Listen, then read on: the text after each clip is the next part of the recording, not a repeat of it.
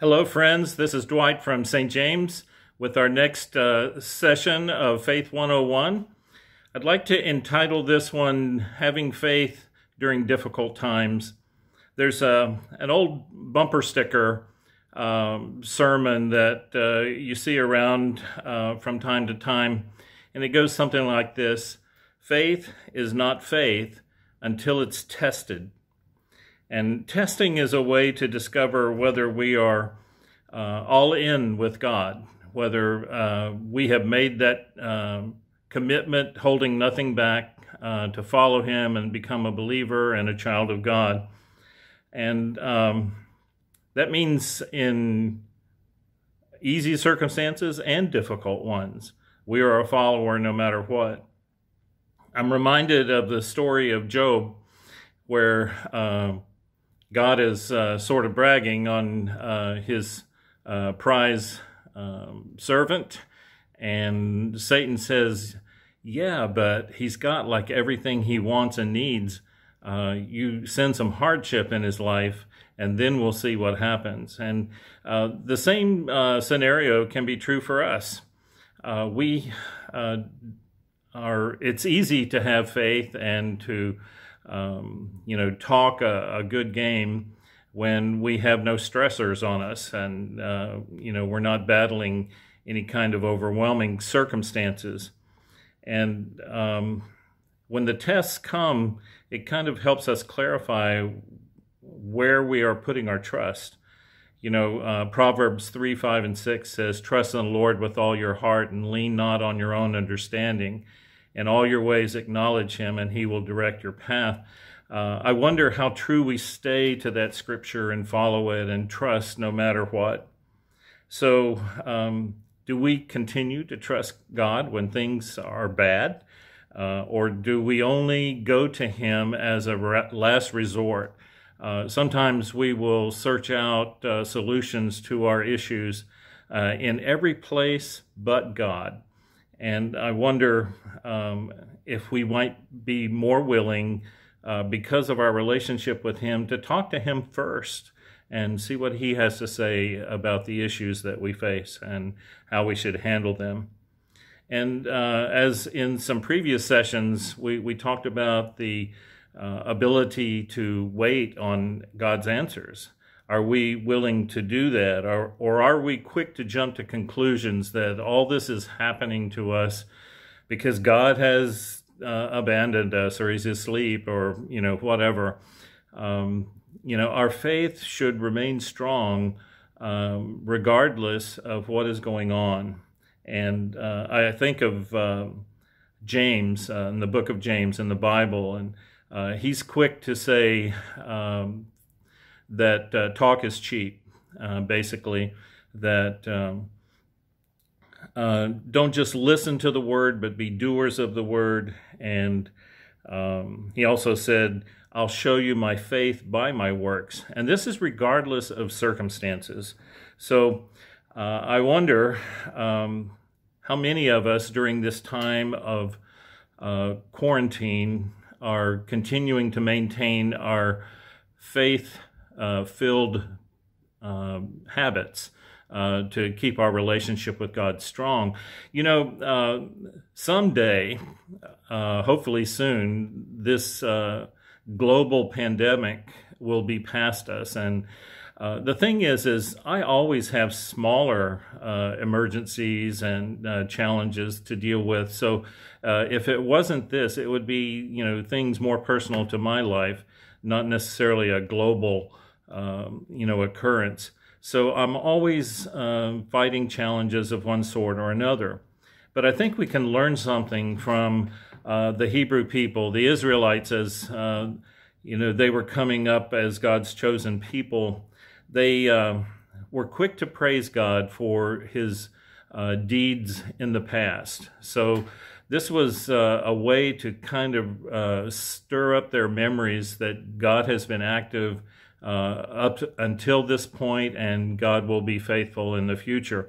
And I think it's a good thing for our families too, because this is where children get to see faith worked out in their parents' lives and testified to. So word of mouth and testifying about all the great things that God has done is a way of putting our faith into action even during difficult times. And the promises of the Bible, put them to the test, take God to his word. God is looking for us to be obedient to what we know God expects of us from the scriptures. And because we love him, not because, of duty or anything like that, but because of all that he's done for us, we want to be obedient. And we know that the things that he tells us in the scriptures are for our good. And so we want to follow those. And we want to maintain a regular time of praying and studying the word and letting God speak to us in a very intimate way. And as I said before, patiently waiting for God's answers to come. That shows great faith in the face of challenging circumstances. I think sometimes I forget that the world doesn't revolve around me, but it actually does revolve around God, and that I need to keep that perspective. When we exercise faith, especially when things aren't going our way, we're going to find ourselves coming across the grain culturally. We're going to stick out in ways that maybe we didn't expect. But Jesus himself, didn't fit in with culture and was not tolerated. And should we expect any less? Actually, the scriptures warn us over and over that, don't be surprised by hardships and times where people are against us, but that Jesus has overcome the world, and we hold true to him, we can overcome as well.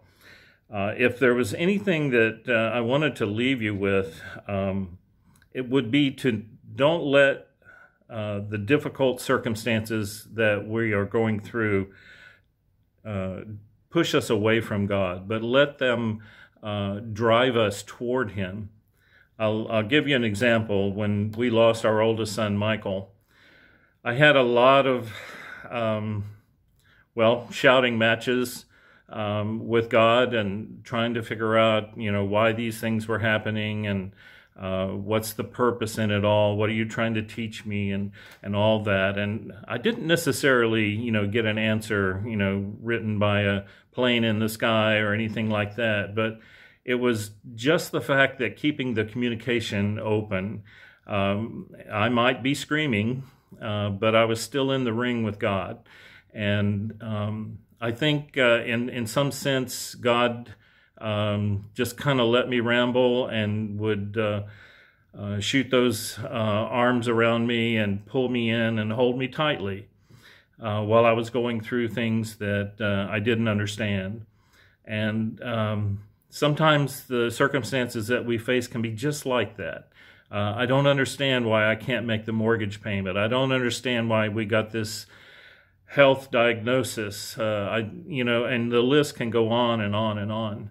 But faith needs to be strong in the midst of challenges as well as in the good times.